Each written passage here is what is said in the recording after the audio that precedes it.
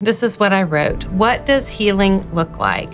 It looks like tears, facing fears, crawling back in bed, covers over my head.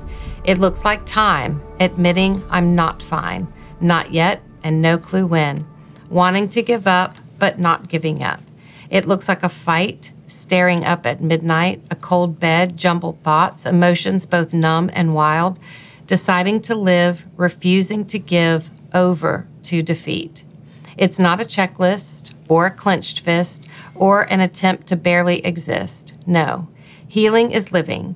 It's rebellious acts of resilience. It's chasing the sun, rediscovering fun. It's climbing back up, maybe clawing my way up and through and out, refusing to entertain defeating doubt. It's working through what I'm walking through. It's counseling and pondering. It's being okay with quiet and then dancing it out so loudly, lifting my head proudly, kneeling to God humbly, and finally knowing I will be okay, better than okay. Maybe my best ever, definitely my best ever.